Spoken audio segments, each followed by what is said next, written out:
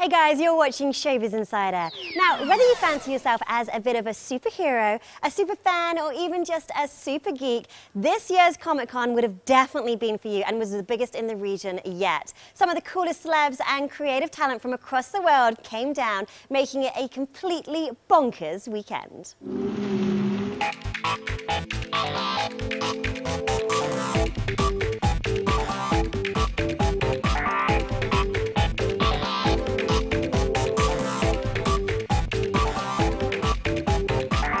Prepare yourself, yes, it's that time again to play superheroes and comic book characters.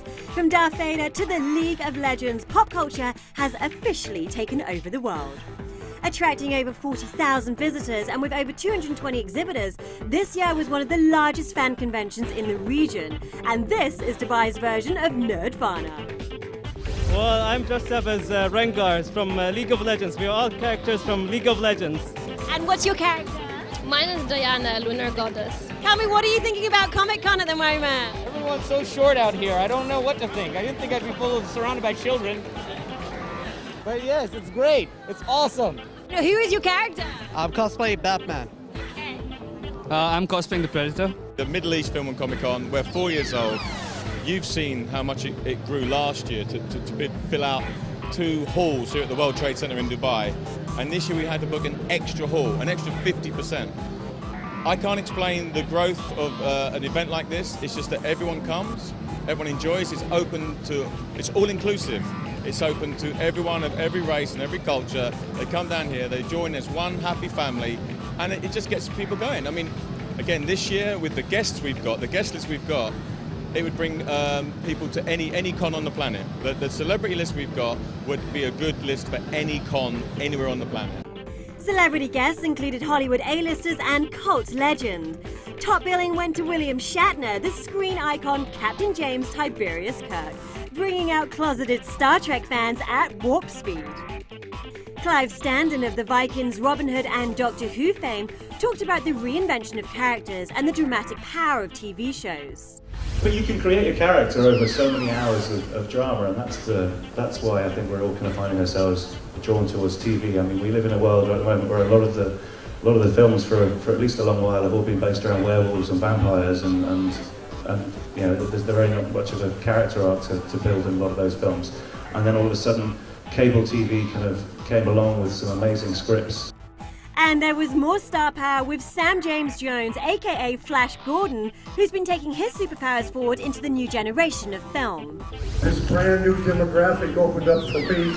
I mean, Flash Gordon we filmed 36 years ago. So it was my age group and my children, and now Ted came out. And the fan base for Ted, who really never saw Flash Gordon, are now watching Flash Gordon. So now it's my age group, our children, and our grandchildren. So it's wonderful. Not forgetting Hayley Atwell, the Marvel Universe's Agent Carter, as well as Gillian Anderson of The X-Files, who confirmed that the show will reboot later this year. And Max Landis even proposed a superhero movie to be set right here in Dubai. I would really like, because of all the Egyptian stuff in Moon Knight, I would love a Moon Knight movie set in Dubai. I think that would be incredible because it's good. Moon Knight? Anyone like Moon Knight? We're at Comic-Con. Moon Knight, who's that? Come on, guys, wake up! Crazy cosplay fans embraced their alter egos performed in character at the infamous cosplay competition. The contest involves dressing up as your favorite character from a movie, comic, video game, or TV series and winning best costume and makeup. Guess what this blood is made of? It's delicious cherry syrup. This is like a zombie from Walking Dead or like Zombieland. Zombie are famous now.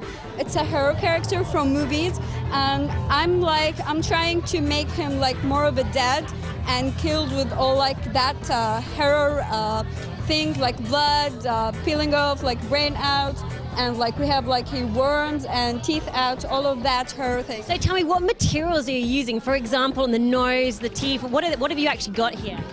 We have like liquid latex, the most is like liquid latex, and some like prosthetic, our prepaid and pre-dude before when I came from Kuwait. And from the cosplay to cash play, there's actually serious money in comic books. The Comics Village was full of graphic novels, sci-fi and fantasy books from some of the world's largest publishers. This is Amazing Fantasy number 15, which is the first appearance of Spider-Man in August 1962. It's a low grade, it's only a 2.5, but we're selling it for 54,000 dirhams. Okay? 54,000 dirhams. Wow. Spider-Man number 1, we have Fantastic Four number 1, some very early Spider-Mans. This, for example, Strange Tales 110 is the first appearance of Doctor Doom. This is actually $35,000, so it's approximately about 110,000 dirhams. For gaming geeks, the Game Zone featured exclusive releases, tournaments and multiplayer gaming options, tech fun, virtual reality and of course brand new Mortal Kombat X. Mortal Kombat X out next week.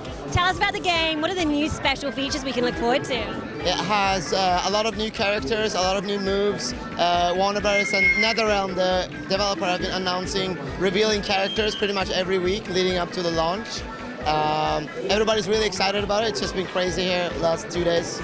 Okay, let's talk a little bit about the appeal of gaming in the Middle East. It seems to have got really big over here. Yeah, it's growing. It's one of the biggest emerging markets for the video game industry, and a lot of the big publishers are focusing more and more on the Middle East in terms of localizing games and sometimes sanitizing games and just putting a lot more marketing budget into what we do here. So it's been great, yeah. If you want to develop Comic-Con skills, there were workshops in comedy, animation, the process of character design and developing video games. And illustrator Mira Kuru gave us insights into the history of manga.